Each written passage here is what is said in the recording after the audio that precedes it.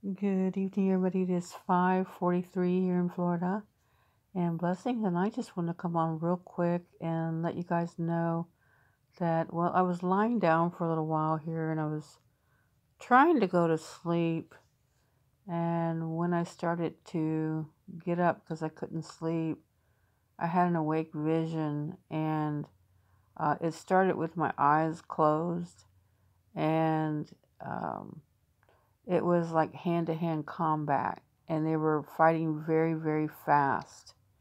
And as I was opening my eyes, it kept going, and I kept seeing it before my eyes. And I want to tell you what I believe I got out of that, okay? They're saying that they believe that Russia is going to attack within 2 to 3 weeks. Now it's 3 to 4 weeks. I just heard, I don't know, a couple of hours ago on the news. And what I think was being said in that awake vision is that it's going to happen a lot sooner. So because they were going real fast, they were fighting real fast. It was like in fast motion. So, anyways, I just wanted to share this with you.